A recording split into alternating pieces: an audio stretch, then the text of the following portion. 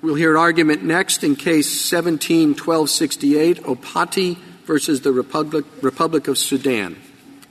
Mr. McGill. Mr. Chief Justice, and may it please the Court.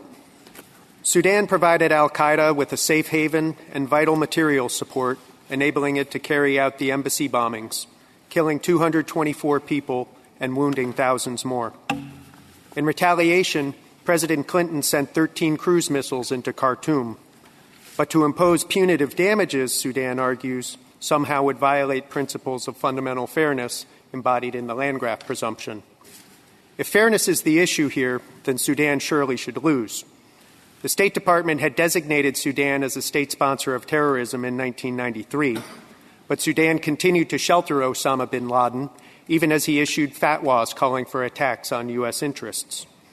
In 1996, Congress enacted the Flato Amendment, which explicitly provided for punitive damages for acts of state-sponsored terrorism. But still, Sudan continued to harbor al-Qaeda. Sudan had ample opportunity to conform its primary conduct to U.S. law. It just chose not to.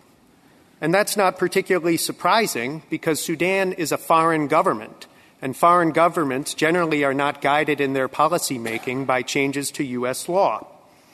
The central rationale underpinning the Landgraf presumption simply is not applicable where the legislation is directed at foreign governments. But ultimately, this Court need not decide here whether Landgraf or Altmann applies, because the first step in the analysis is to determine whether Congress has clearly defined the statute's temporal reach. And here, it is abundantly clear that Congress intended punitive damages be available in two carefully defined categories of cases involving past acts of terrorism. In the subsection entitled Application to Pending Cases, Congress set forth two categories of cases, prior actions and related actions, each of which were unmistakably directed at past acts of terrorism. Then, the amendments say in Section 1083C1, the amendments made by this section shall apply to any claim arising under Section 1605A. Congress had said prior actions and related actions could file under this new 1605A, and now Congress is saying the amendments made by this section shall apply to any of those claims. And Sudan concedes at page 43 of its brief that meant all of the amendments in Section 1983 apply to a claim arising under Section 1605A. That language, shall apply to any claim, is virtually identical to the language in footnote 8 of Landgraf, shall apply to all proceedings, that Landgraf described as an unambiguous directive, and that the Court later in Martin v. Haydix described as unambiguously addressing the temporal reach of the statute. In a case involving a private defendant rather than a sovereign nation, are there constitutional limits on Congress's ability to make punitive damages retroactive? Yes. I think under this Court's decision, at least in BMW v. Gore, the Due Process Clause imports some idea of fair notice that would be applicable to persons, but foreign states are not persons within the meaning of the Due Process Clause, just as states of the Union are not. So if we just apply the Landgraf test, what would be wrong with saying if Congress wants to make punitive damages retroactive, it has to say so expressly? There is a magic words requirement. That would be inconsistent with how the Court looked at it in Landgraf. The language in footnote 8 of Landgraf just roped together compensatory and punitive damages. It didn't even reference either specifically. It just said Section 8 shall apply to all proceedings pending on the date of enactment. And Section 8 provided for compensatory damages and punitive damages. There was no magic words requirement applicable in Landgraf, and this Court recognized, but not only in Landgraf, but later in Martin v. Haydix, that was sufficient to unambiguously address the temporal reach of the statute. Is Sudan simply wrong when it tells us, as it did in its brief, that the court has never permitted retroactive application of a statutory authorization of punitive damages in any context? I'm not aware that Sudan is wrong as to what it said, but the court was very clear in Landgraf that if the 1990 bill had been enacted, that would have been sufficient. And that bill is no more or less clear than Section 1083C as enacted by Congress in 2008. It says the language is almost exactly the same, shall apply to all proceedings versus shall apply to any claim. And Sudan concedes, it's important to note, that every single word of Section 1083 applies retroactively except the two words punitive damages. There's no application of the Landgraf presumption that works in that way.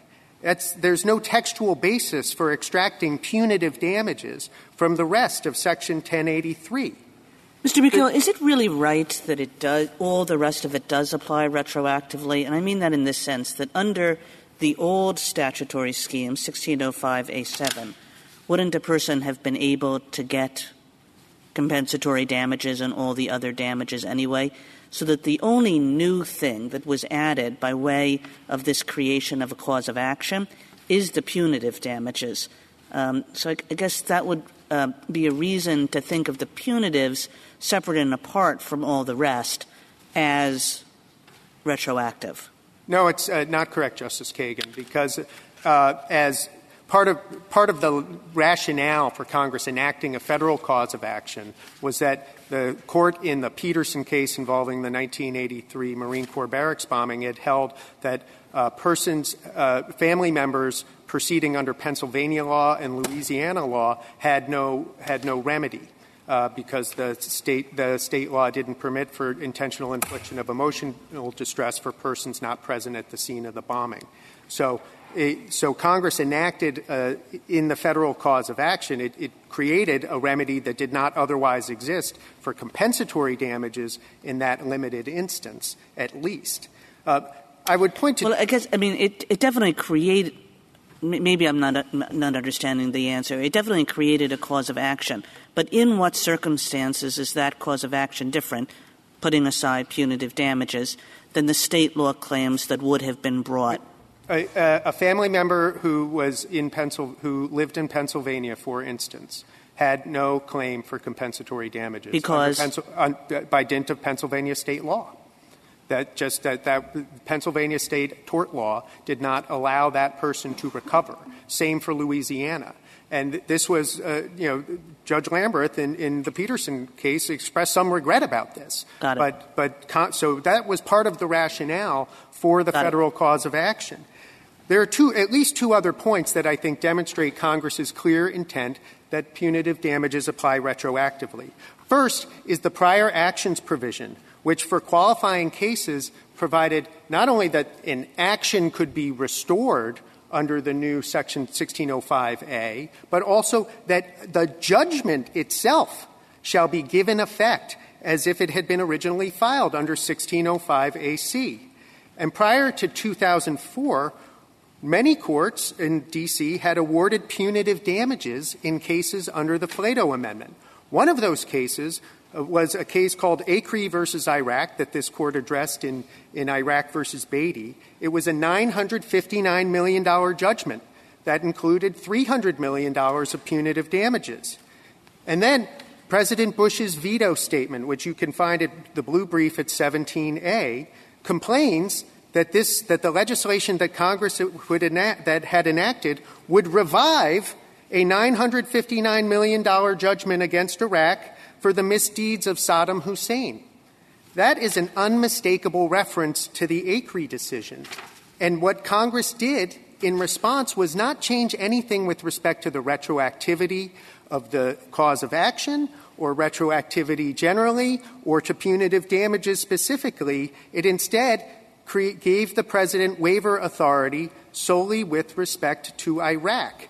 It demonstrates that the president knew that this statute provided for punitive damages to apply retroactively, and Congress's reaction to that was to say, yes, we want punitive damages here to apply retroactively. An additional point I would make that's related is that under the Flato Amendment, ever since its enactment in 1996, it had always been applied to allow for punitive damages for past acts of terrorism, including in the case involving Elisa Flato herself. There is just no reason to think that Congress in 2008 wanted to narrow the relief that had been available under the Flato Amendment. This was instead, if you look at the history of how Congress has dealt with the terrorism exception going back to 1996, it is consistently an effort to expand, not always perfectly effective effort, but it's an effort to expand the relief available to victims of terrorism. There's no reason to think that after enacting the Flato Amendment and providing punitive damages that looked backwards, that now Congress would provide a different punitive damages remedy that looked only forward. It also, of course, would ignore the acts of terrorism that were most in Congress's mind at the time, which included, of course, this bombing here. One additional point I could make that further demonstrates that this would apply retroactively is the operation of the related actions provision.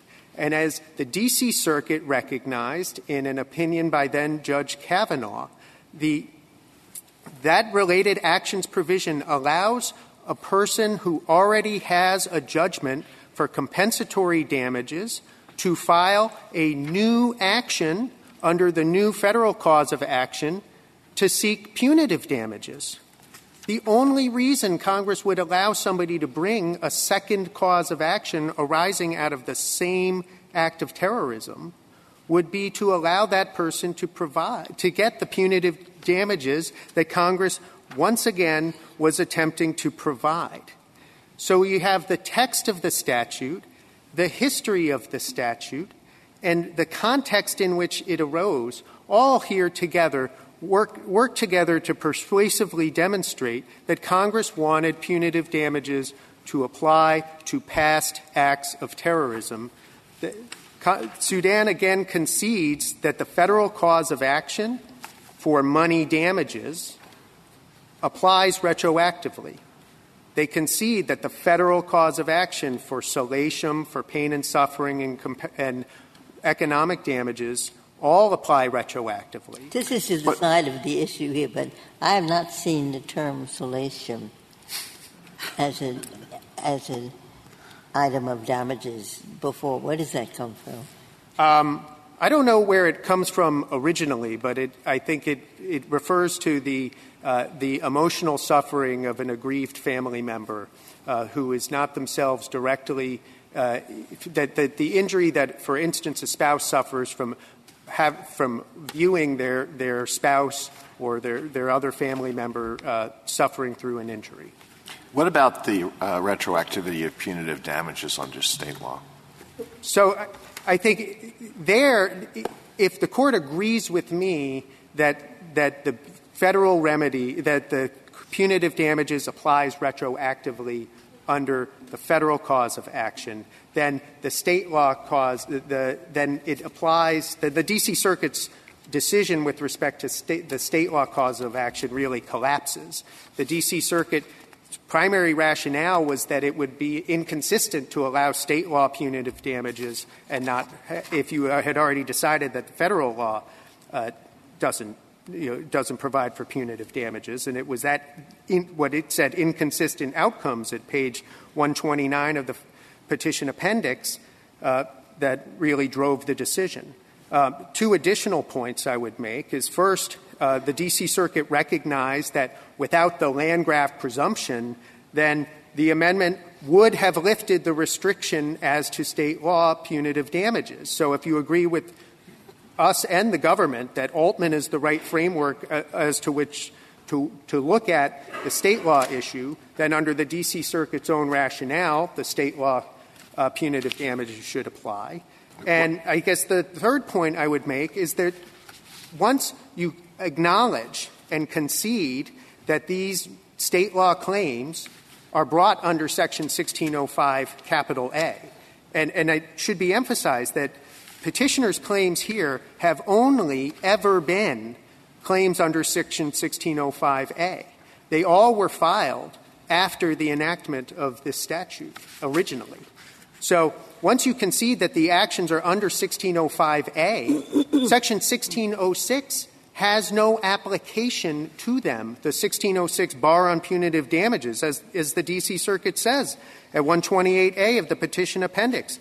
It has 1606, therefore, has no bearing upon state law claims brought under the jurisdictional grant in Section 1605A. That is us. That is our claims. And if they without Section 1606, there is no other textual basis to bar punitive damages of a state law claim.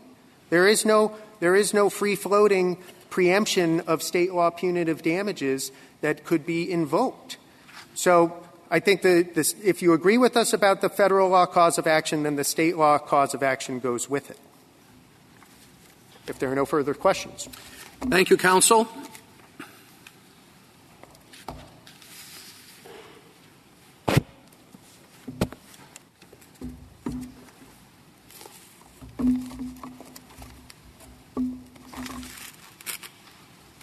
Ms. Ross? Mr. Chief Justice, and may it please the Court, if I could start this morning with Justice Alito's question about a magic words requirement. We, of course, agree with petitioners that Landgraf doesn't require that. And I think it's very important on page 272 of Landgraf, where the Court explains exactly what it is doing. It states that requiring clear intent assures that Congress itself has affirmatively considered the potential unfairness of retroactive application and determined that it is an acceptable price to pay for the countervailing benefits. I think that is exactly what happened here for all of the reasons that Mr. McGill has already explained. We have a statute where Congress in the first instance says under 1605 big A small c that punitive damages will be available in a laundry list of damages that it specifically identifies. It then goes in Section 1083C, and this is on page 26A of our appendix, through the actions that will be brought under 1605 big A. It explains that the amendments to Section 1605 big A will apply in any action, and it provides for prior actions that are related to previously filed actions, so actions that are necessarily dependent on pre-enactment conduct, to be brought directly under Section 1605A. If Landgraf is a sort of substantive interpretive canon that is based on constitutional concern, why would it apply at all in a case involving a foreign sovereign? And if it's not such a substantive canon, it would have to be an interpretive canon that Congress generally doesn't want to impose liability retroactively on a foreign state. Would there be any basis for that? So I think it is a canon of congressional intent. I don't know that it's as closely tied to or limited to constitutional concern so much as simply a concern that when Congress acts in a substantive manner, we think that it does so prospectively.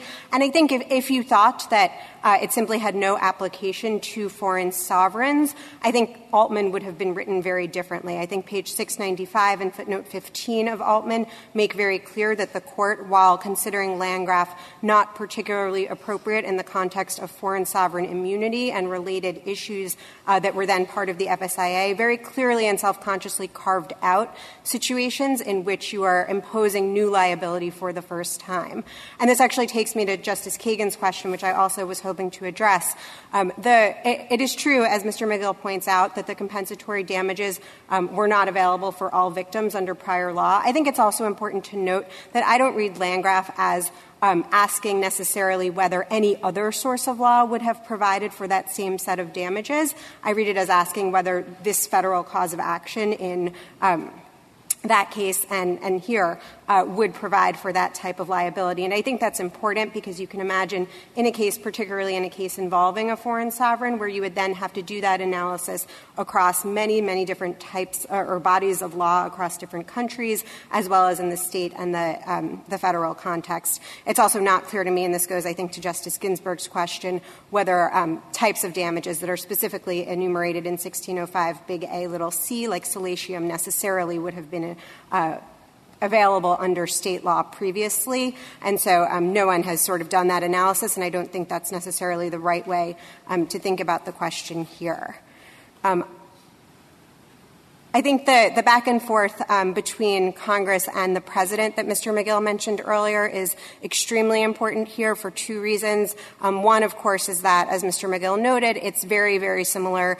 The language here is very similar to the prior bill that Landgraf had discussed. And so I think we can sort of take note of that. Obviously, Landgraf also, by looking at that prior bill and the veto of that prior bill, sort of provides a guidepost that is the correct type of history to look at in this clear statement inquiry.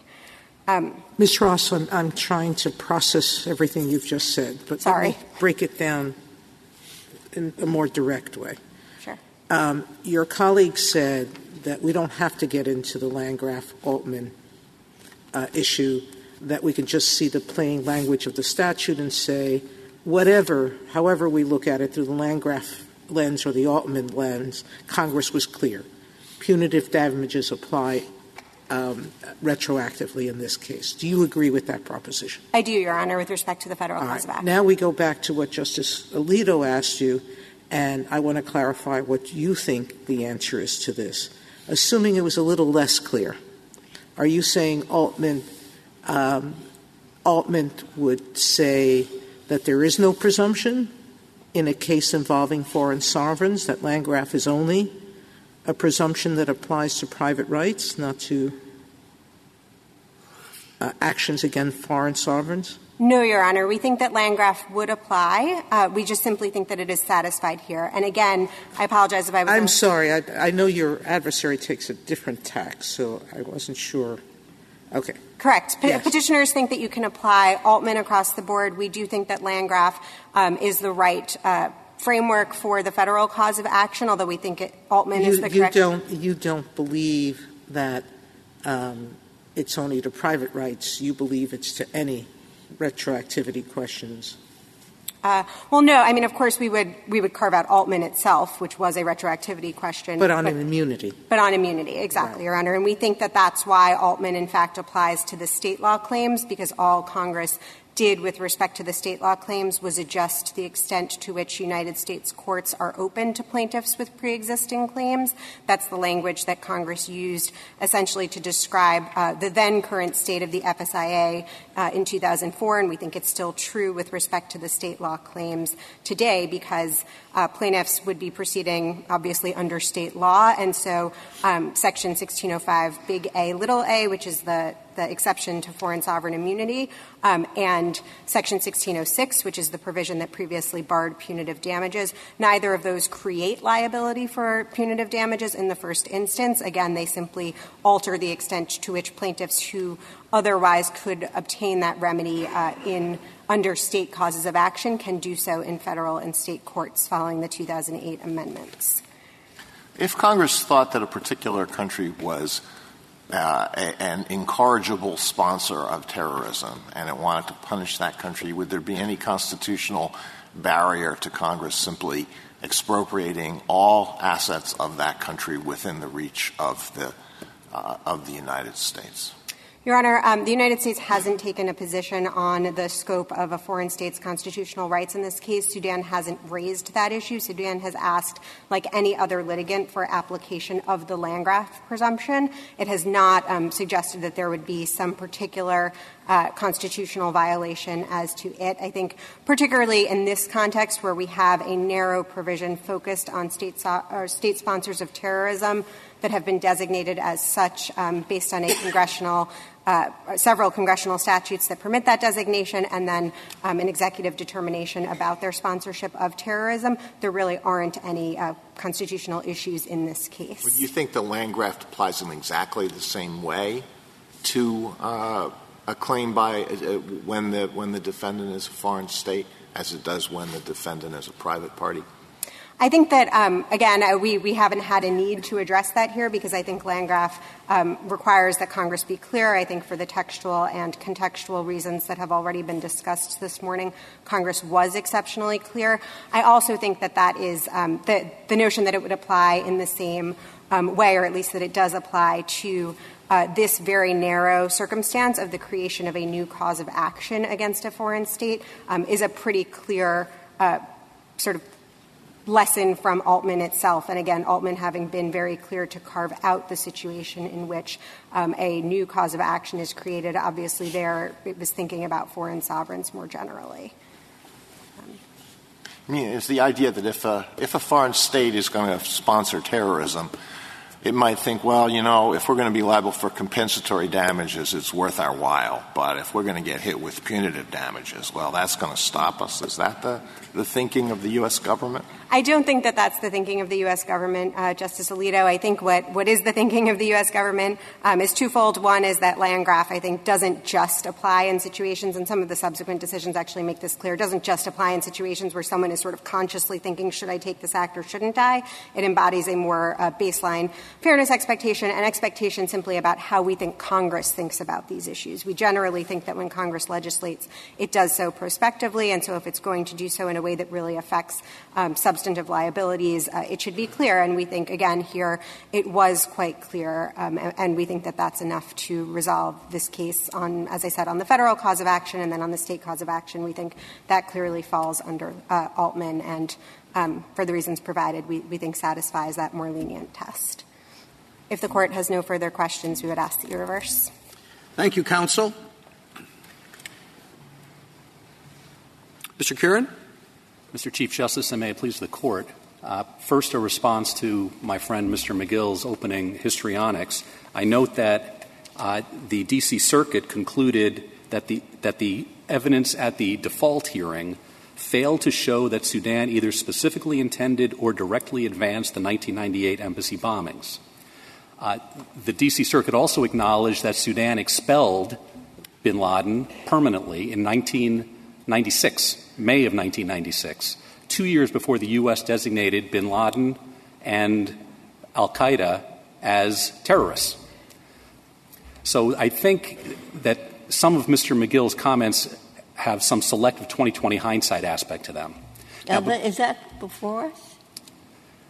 I'm just responding to the argument that Sudan is the devil incarnate here. I think instead the record shows that Sudan at most was negligent in controlling people within its borders, and that it's not and I want to make it clear that Sudan did not and is not accused of being a terrorist, but instead providing an environment that allowed terrorism to foster, again, long before bin Laden was a notorious terrorist. Now, before I turn to the retroactivity issues that are before the Court, Justice Ginsburg, one comment about the state law claims that Justice Alito raised. The state law claims are all brought by foreign national family members. So that's citizens of Kenya and Tanzania. They're all for claims of emotional distress felt by those plaintiffs. These are not representative claims of any kind.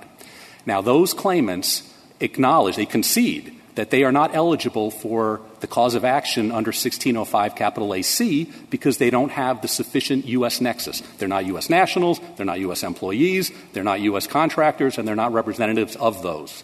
But their decedents were. But these are not claims on behalf of the decedents. These are claims for the emotional injuries of these foreign family members themselves. So if they're not eligible under 1605 capital AC on the cause of action, they're also not eligible under the exception to immunity because that's got parallel, almost identical U.S. nexus requirements.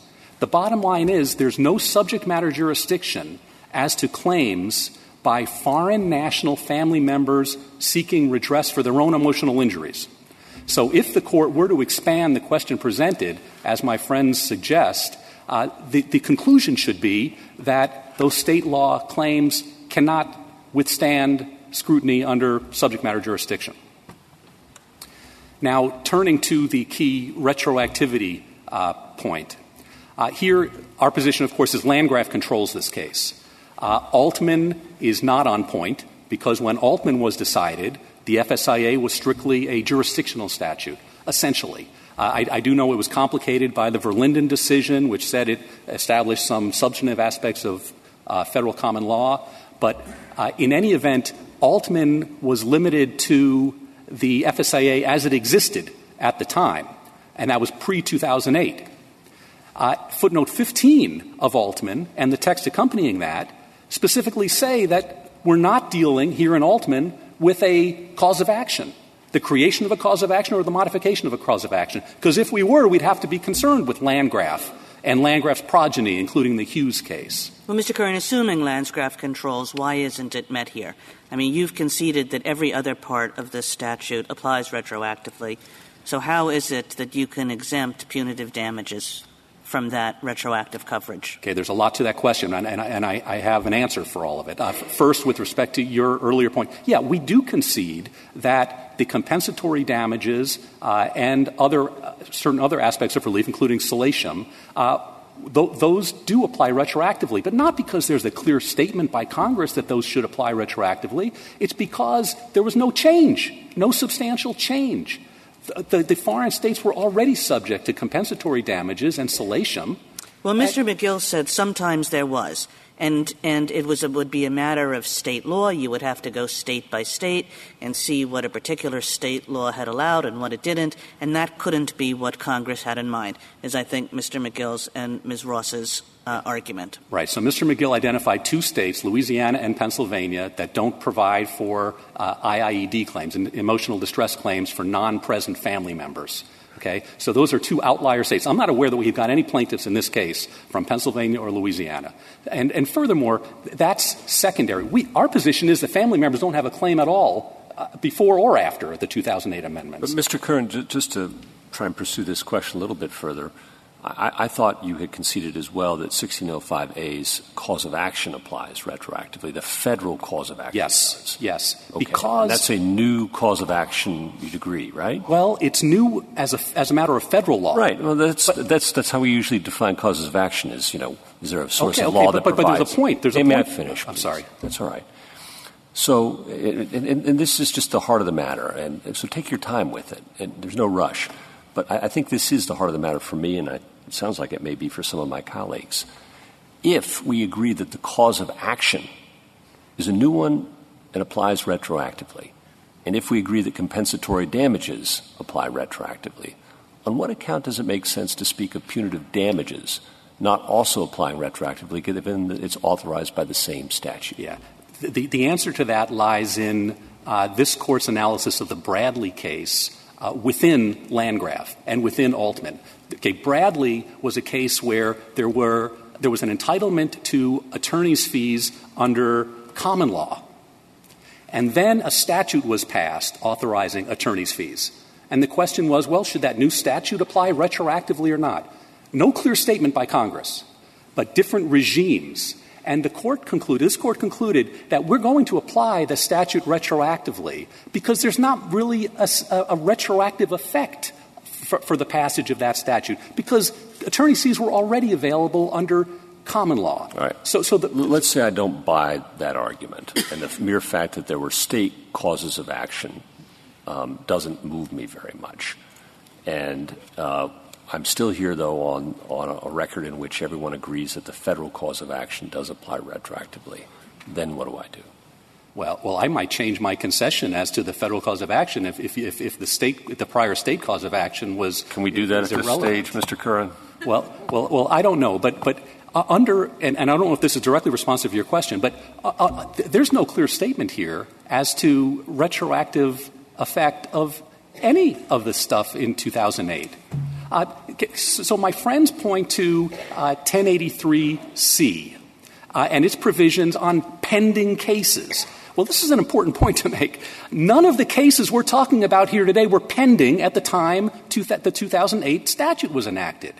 As we say on page 13 of our brief, 3 of the cases were filed in 2008 after the 2008 enactment, and the 4th case, the Opati case, which we referred to on page 14 of our brief, was filed in 2012.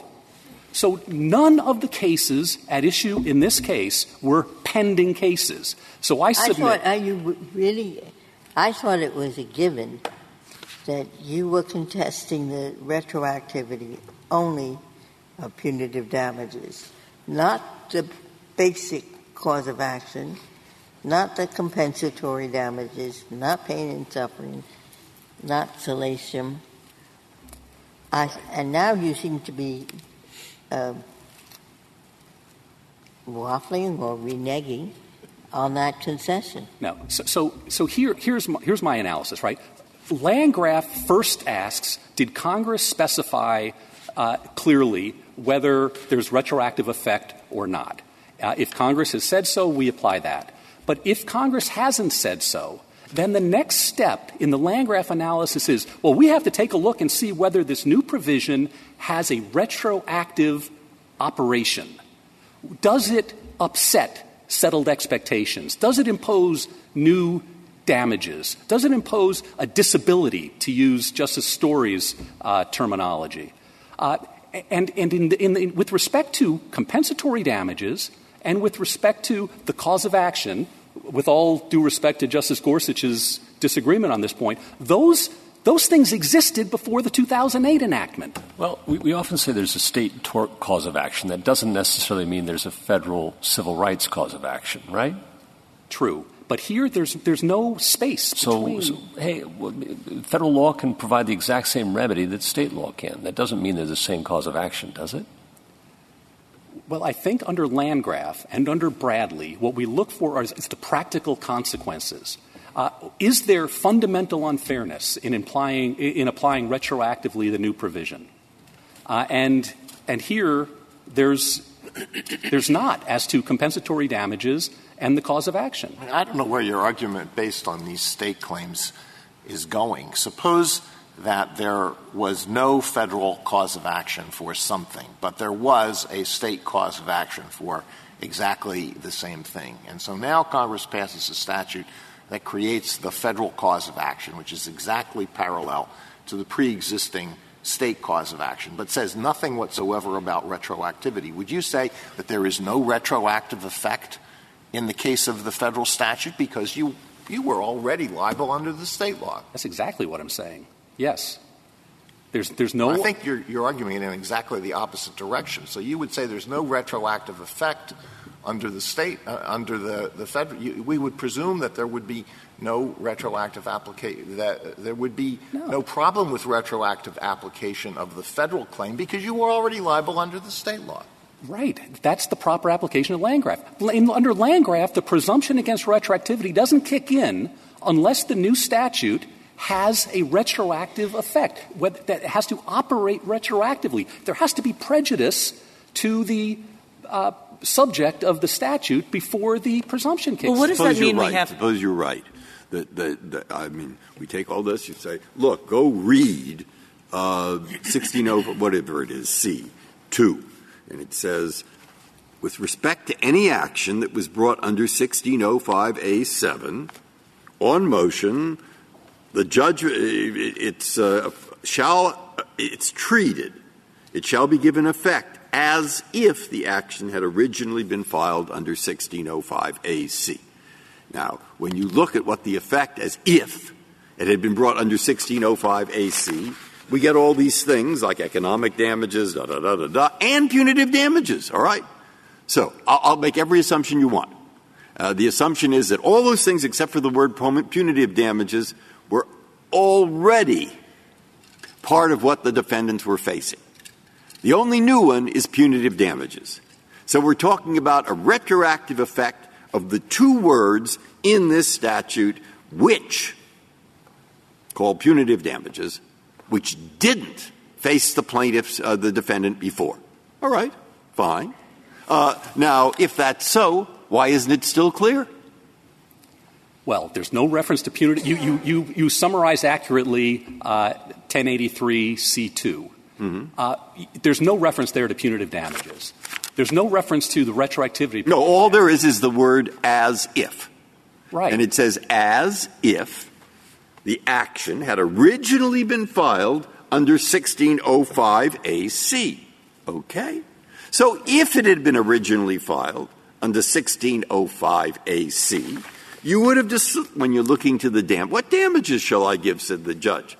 Well, read the words, economic, seriatim, pain, suffering, and punitive damages. This Court's decisions, Landgraf and the progeny, they all say that there has to be a clear statement of retroactive Well, why isn't effect. this clear? That's it's clear because clear. it says as if. It's like if Socrates is a man, what is that? All men are mortal. If Socrates is a man, Socrates is mortal.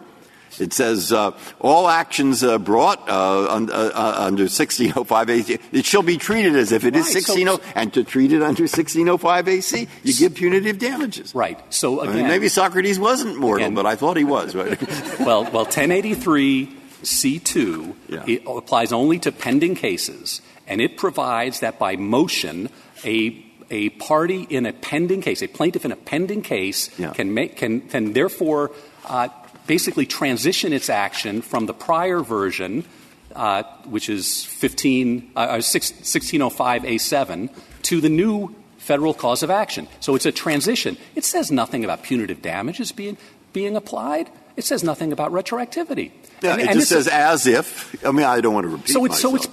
So it's putting that transitioned plaintiff on the same footing as a fresh filing 1605 capital A person. Yep. That says nothing about whether punitive damages should apply to pre-enactment conduct.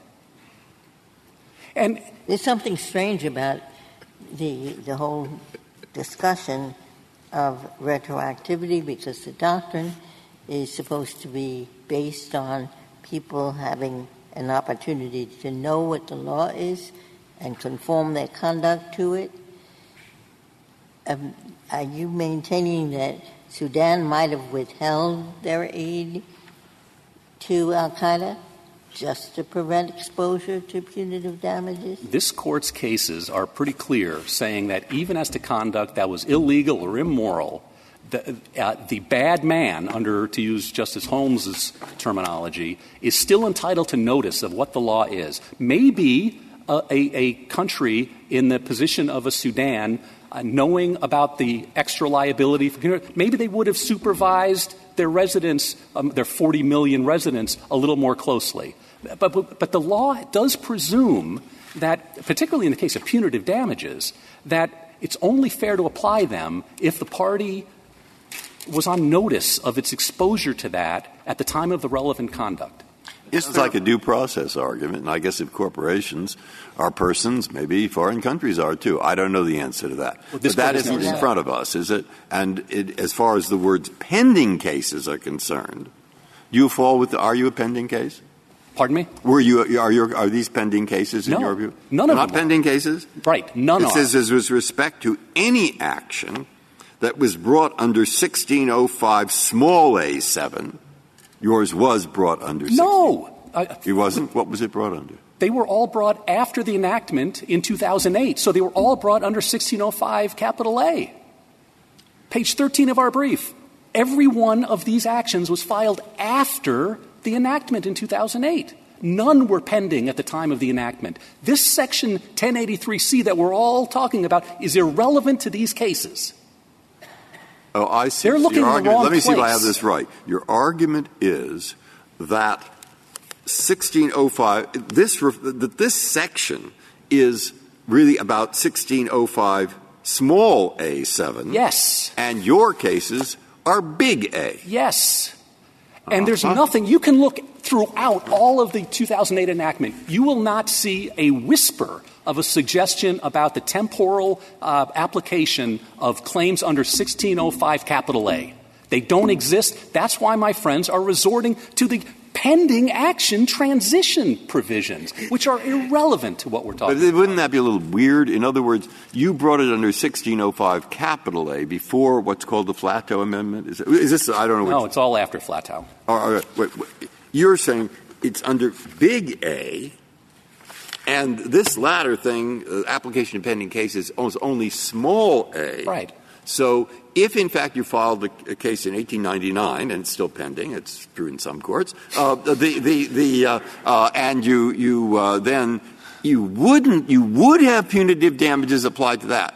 No, but if you filed it, No, it still doesn't mention punitive damages. It still doesn't talk about retroactivity. The Landgraf sets a bar, and it's not just Landgraf. It's all the cases after it. It's Lind, it's St. Cyr. All of these cases say if you're going to apply punishment or significant increased damages retroactively, Congress, you got to say it pretty clearly. You got to say, as to the new punitive damages, those apply retroactively to pre-enactment conduct. It's not that hard to say. Congress can say it. Nothing short of referring explicitly to punitive damages would be sufficient. I think that's right. I think that's what explicit means, and that's what express means in the Landgraf decision. Words like express and explicit are all over Landgraf. Now, I do acknowledge that in that footnote 8, where Justice Stevens was writing about the 1990 Civil Rights Act, which wasn't passed, he identified that as a better and maybe sufficient way to show retroactive effect. But there was a cross-reference specifically to the damages provision. And it said that provision shall apply for cases on or before such and such a date. With all due respect to my friend Mr. McGill, there's no close analogy between that provision in footnote 8 of Landgraf and what we're dealing with here. Here we have literally nothing talking about the retroactive effect of 1605 capital A. Nothing.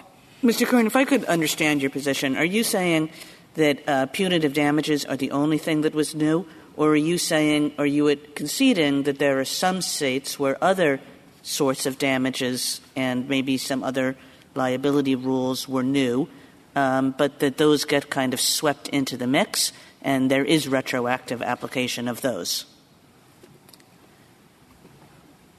I'm not aware of any new exposure that 1605 capital A imposed other than punitive damages. Suppose Mr. McGill can tell us we found 3 states where there's new exposure. What happens to those? If there was no exposure in those states, and then now there is under the new federal cause of action, I think a foreign sovereign defendant has an argument that is new, that is a new disability, that is a new punishment, and it shouldn't be applied retroactively without a clear statement by Congress. I think that's under Landgraf. Sure, I understand this. But you're saying, I think, look at 1605 large A. Yes. When you look at 1605 large A, it does provide for punitive damages. But it doesn't say whether those punitive damages are retroactive. Correct. Now you look at 1605 large A application to pending cases. And you're saying as to that has nothing to do with this case, because this was not a case that was brought under 1605 small a7, which it has to do with. Is that right? I'm not sure if I heard you right. It says with respect to any action that was brought under section 1605 small a7? Yeah, and that isn't yours. That isn't ours. So that whole section doesn't apply. Right. When we look at the section that does apply, we see that it doesn't say anything about retroactivity. I'll say it again. Is that it? Is that it? Yes. All 4 of these cases that we're dealing with in this case were filed after the enactment of the statute. None of them were pending. Is that a new argument? I thought are you saying that the federal cause of action does not apply retroactively at all? Under the new federal cause of action, all you can sue for are things that happen after the enactment of that provision.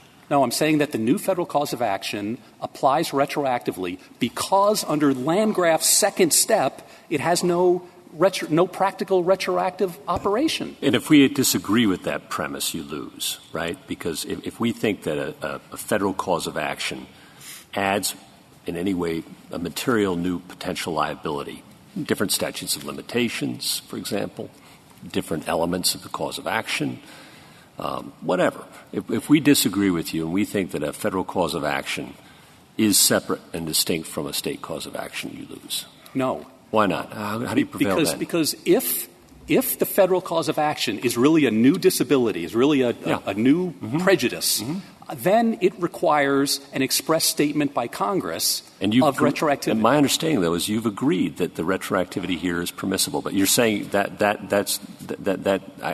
maybe I'm missing this. Maybe the missing argument is that your concession is no longer valid at that stage. No. Oh, at that stage, right. If you change the premises of my concession, yes, my concession changes.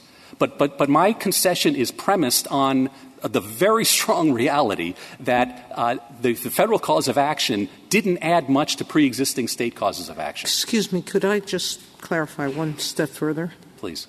Let's assume that this had been filed earlier than the amendment, that it was that it goes back to, or it was timely filed before.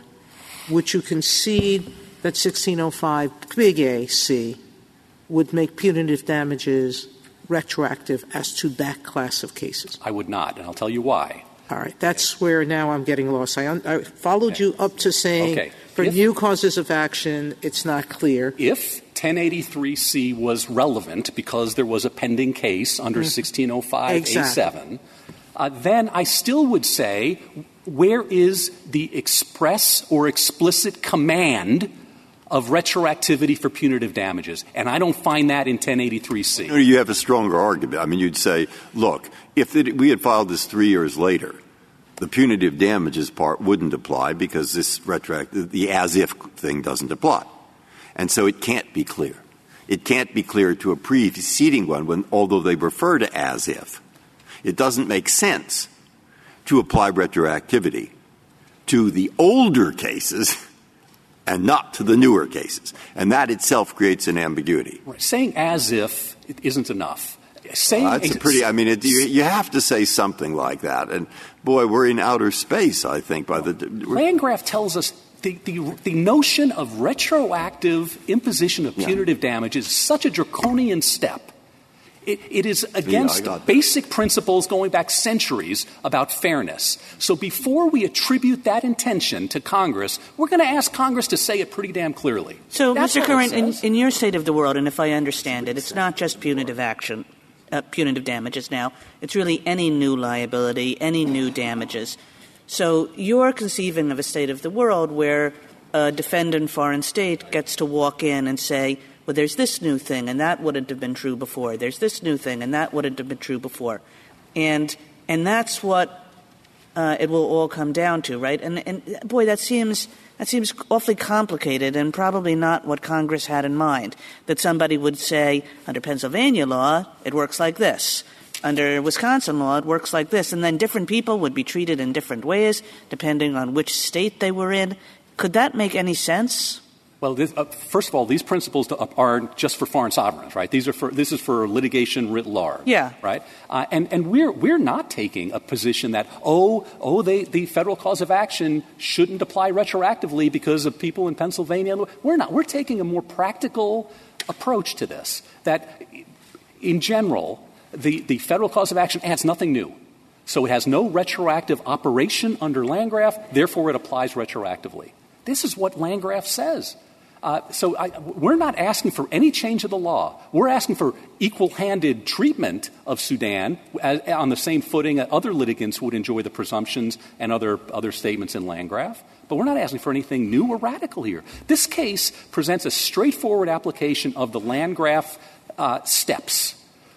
Is there a clear statement by Congress? If not, then we look and see whether there's a retroactive operation. If there is a retroactive operation, such as with punitive damages, then the presumption kicks in, and the new provision cannot apply retroactively. That's it. We're not asking for anything radical here.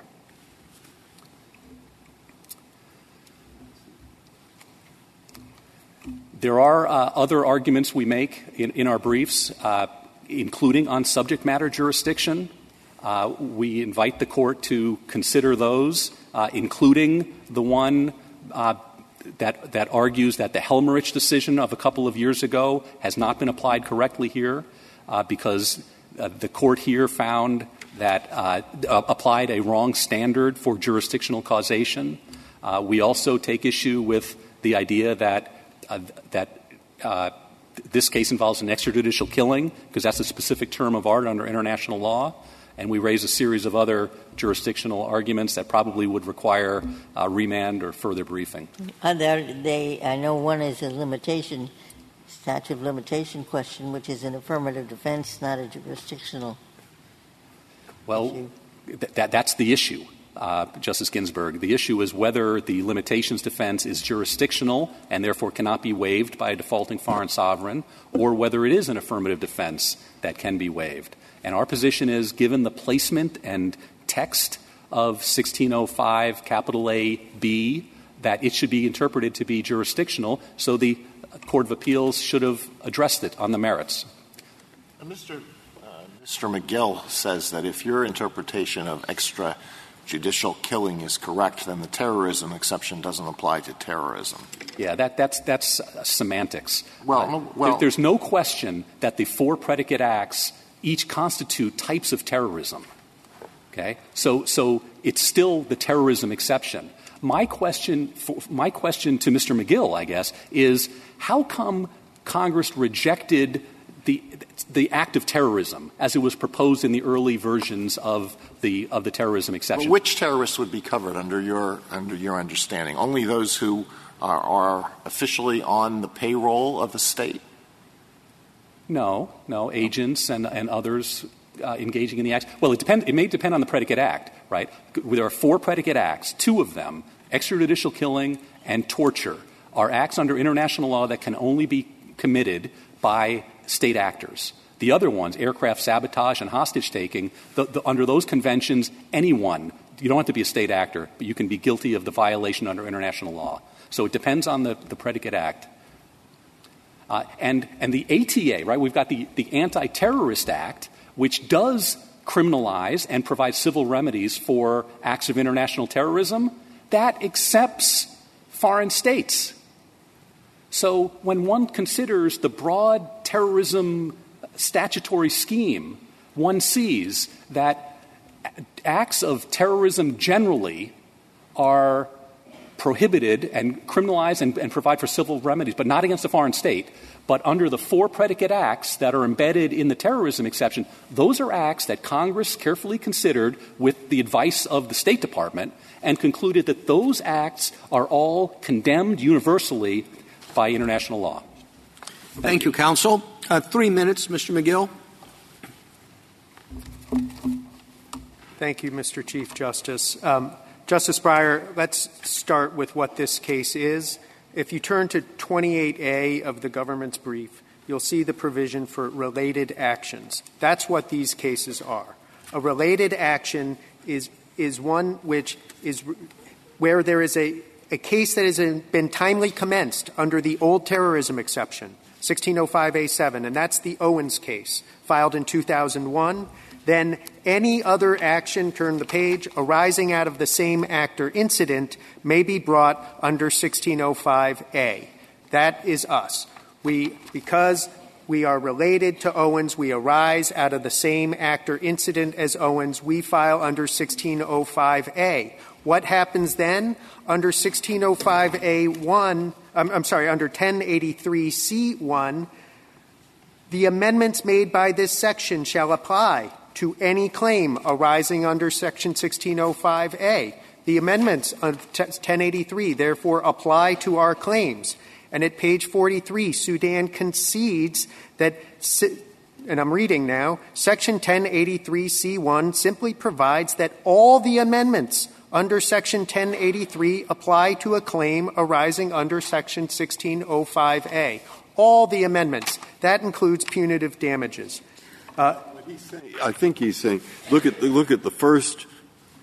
2 big A in the application to pending cases. And he's saying, with respect to any action that was brought under 1605A7, small a, that's where this retroactive, that's where the thing applies. And he says, yours isn't. But you come to the related part. We're not a prior action. We're a related action. But 1605A applies to both. Prior actions is the Acri case. Prior actions are cases that already had punitive damages judgments that Congress said could be revived. Any judgment in the action shall be given effect as if it had been filed under 1605AC. And it was for that reason that the President first vetoed it, and it was in response to the President's veto that Congress gives waiver authority with respect to Iraq. Mr. McGill, the one argument that they make that can we avoid reaching is the subject matter jurisdiction, whether relatives of victims for their independent state tort actions fall within any of these statutes, because they all require a U.S. nexus. Yes. So the argument is that claimant in 1605 cap A means legal representative. That's their argument. That argument is wrong for several reasons. First, it's contrary to the plain meaning of claimant. Second, claimant or victim was language added in a technical amendment in 1997, and it was consistent. May I? You can get to third, and then consistently applied by lower courts for some 12 years, and Congress legislated against that background, ratified that, and I'd cite the Inclusive Communities Project for that. Thank you, counsel. The case is submitted.